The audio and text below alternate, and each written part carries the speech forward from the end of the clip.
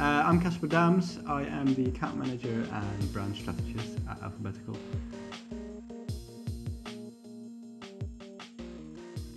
I studied business communications, so it's kind of related. There was marketing and communications in there.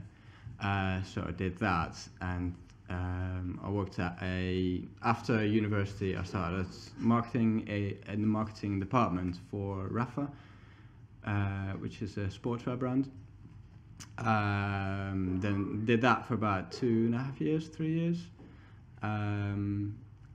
And then one of the founders from Rafa started up his own agency. So about half a year after he started that, I joined there. Did that for a few years, and now I've been here for the last 1.5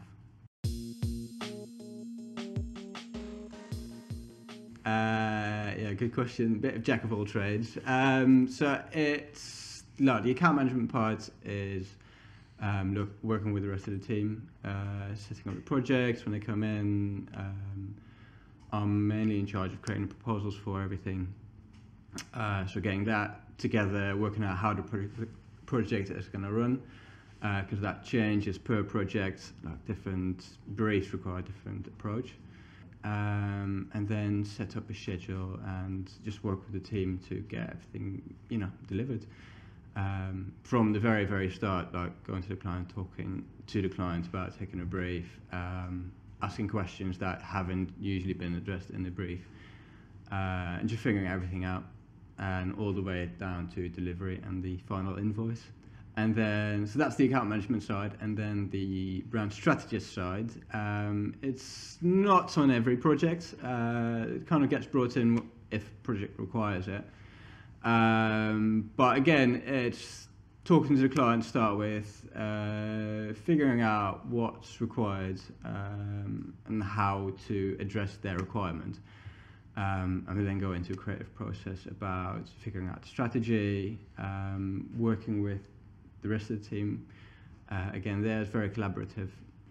Added to that, I'm not full-time. Like my requirement kind of shifts with the demand for the work. So that means that especially Bob and Tommy have got the day-to-day contact with the client, and I'm very much in a I don't want to say oversight role, but oversight role within that. So it's very adaptive to working around that, and just making sure that they're supported and they've got, don't have too much on their plates, and can just get the work delivered as well.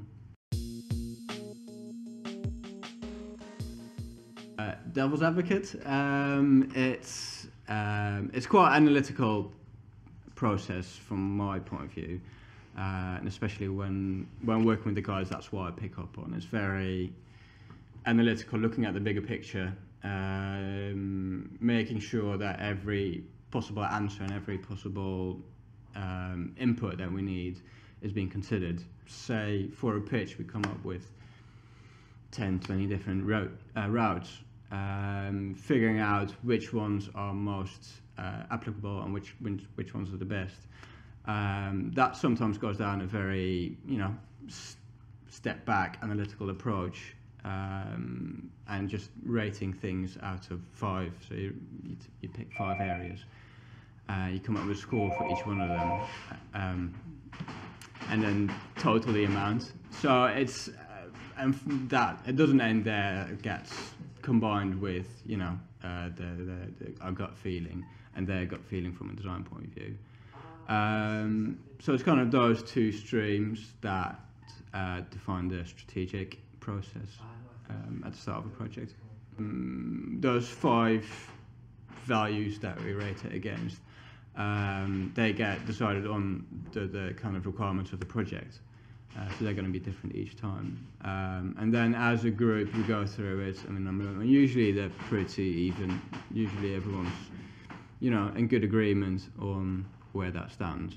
I think, again, just looking at it from another point of view, which, what I call that as being devil's advocate, I think that is quite key to a lot of these interactions.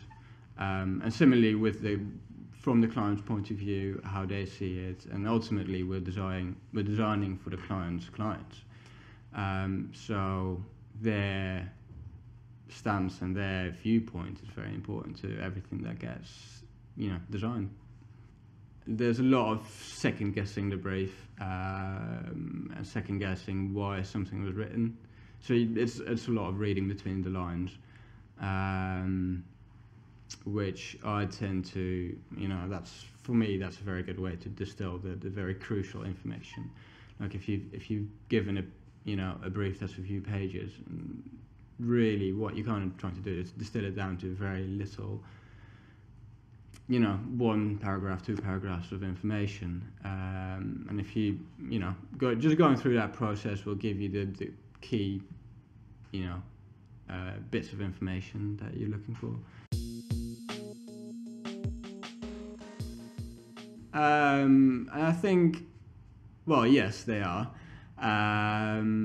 but it's not always a bad thing.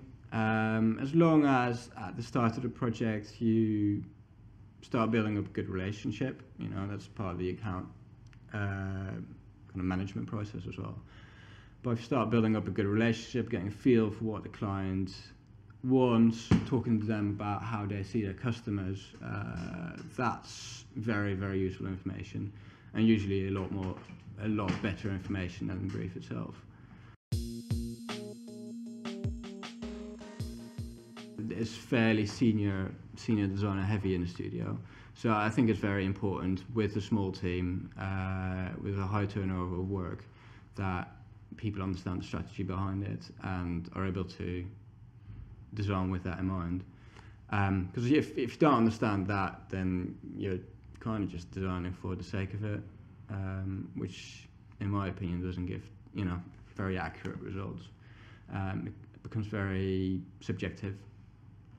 The key piece of advice is to be able to have the oversight, high level oversight across a project that can run from a few weeks, 1 week sometimes on one project, and other projects can go on for months.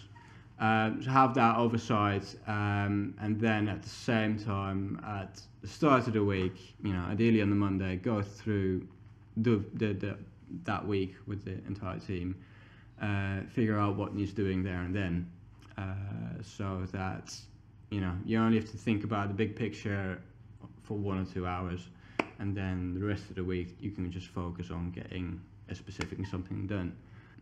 Like we've got a big board on the wall that has got all the projects on it, and the tasks for that week, so everyone can just look up from their computer and see, all right, I'm supposed to do this, and on Tuesday I'm working on that.